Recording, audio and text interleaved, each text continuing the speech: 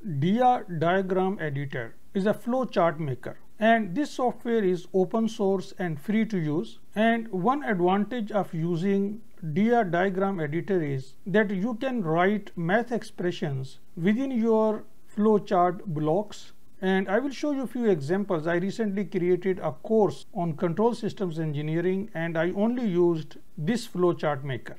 And I have made another video about Dia, which I will put a link at the end of this video, and that is a getting started tutorial. But in this video I am going to show you how you can write Greek symbols or math expressions in Dia, because many people find it difficult to write math expressions, and this is because Dia uses Unicode. And for scientific flowcharts, in my opinion, this is the best flowchart maker where you don't have to pay anything. And normally flowchart makers are very expensive. But let us have a look at how much you can do in this Dia. And now I have moved myself towards right, and I want to show you how rich is Dia in features. So if I click on this area, and you will see a long list of types of flowcharts which you can create in this flowchart maker. You can create Cisco networking charts, you can create ladder diagrams, logic diagrams, and also UML diagrams, which you might not be able to see because it is going outside the scope of my screen, but you can create UML diagrams as well. So there are thousands of symbols and flowchart building blocks which you can use in Dia, because the focus of this video is how to write math expressions in flowcharts. So let's get started after a short break.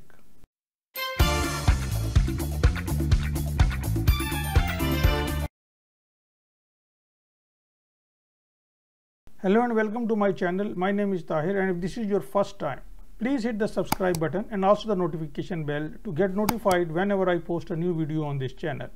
So first let me show you a few examples. You can create these types of flowcharts in Dia, and as you can see that sometimes you have to write these Greek symbols in your flowcharts, and it would be better if you could write these symbols directly inside the same application. And this is what I'm going to show you in a minute. This is another example, and in this, as you can see that I am using a symbol here, minus plus and plus minus, which is not on the keyboard, and I will show you how to draw this by using Unicode in your Dia diagram editor. And here is another example in which you might have to write some math expressions where there are some superscripts and possibly subscripts, these kind of things. And now let us see how we can draw these math expressions inside our flowcharts. And let us say I want to write some math expression inside this box. To do that, I click on this text and then I click inside this box anywhere. Let us assume that I have to write s cube plus s square minus s is equal to 0. And at this point, there is no direct way to write s square. Dia diagram editor uses Unicode, and in this PDF I have created a list of some useful Unicode characters which you can use for typing math expressions in this flowchart maker. Now here, as you can see, that if I want to put a superscript 3, I will be using this Unicode character. And the way I use this is, let me go back and I type S, and this character is U plus 00B3. If you remember this, now I go back here and I type S, and then for U I have to press Shift and Control and then type U. Control Shift U, and when U appears here, I release Control and Shift, and now I type 00B3, and the next action is I press Enter. And as soon as I press Enter, it will be printed as a superscript 3. Now I have to type plus s and a square. For a square, superscript is 2 and it is 00B2. So I will press Control and Shift and type U, then I release Control and Shift and type 00B2 and press Enter. Now it will appear as s square. Then I can type minus 5s equals 0. Simple. So this is how you type math expressions in dia diagram editor. And this is very useful when you are creating scientific flowcharts. Now I can move this if I want and make sure that you have selected this arrow, because this is text when you type and this is the selection. And if I double click on this, I can change the font, I can change the color. There are few fonts available. You can change the font size. Let's say I type 40, so it will enlarge.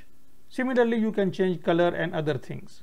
Now if you look at this chart in a similar manner, you can type all Greek characters, but in Unicode, for every superscript you have a different Unicode, but you can type almost anything. As you can see, you can type arrows, you can type angle sign, you can have infinite sign or proportion sign, and almost anything. There are thousands of Unicode characters. I have compiled only those which are useful for math teachers, for engineering graduates who are making flowcharts for their assignments. But if you simply type Unicode in Google, you will find all the Unicode characters for all symbols and everything. And now if you are new to dia, you should watch my first video. This is the second video. Now this is the link of my first video which you are looking at right now, and click on this and you will be directed to my first tutorial on dia diagram editor, which will help you get started. So I hope that by watching these two videos you will be able to use dia. If you like this video, please give it a thumbs up. Thanks for watching and see you next time.